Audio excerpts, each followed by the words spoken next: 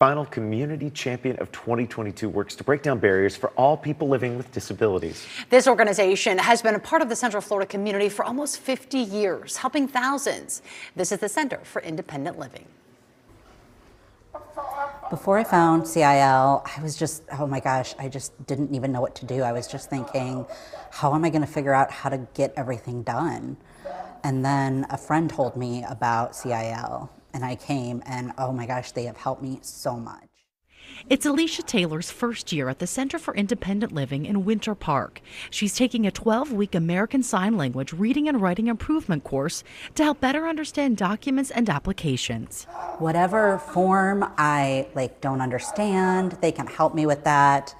They can help me fill out all the different forms that I need help applying for different things, for example, getting a hearing aid, getting my glasses, going to getting a bus ticket, just everything. CI helps me just with everything.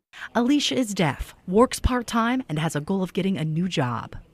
I'm really hoping for the class help me get my certificate so I can get promoted in my education.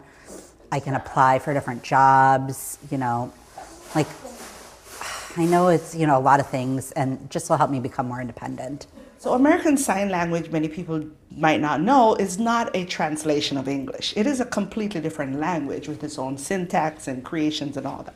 So learning to read and write English is a skill set that someone who's deaf and has learned ASL their whole life or used ASL their whole life is a challenge. Jacinth Lawrence is the Director of Programs at CIL and is proud of the work they do that serves nearly 5,000 Central Floridians. In addition to weekly classes, their team and volunteers build custom wheelchair ramps, install grab bars for showers and bathrooms, and improve the quality of life for our neighbors. We want to be that hub for a person with a disability who has a question, has a need, not sure where to go. We don't want you to be alone. We don't want you to not have a resource. CIL also works with young adults preparing for life after high school.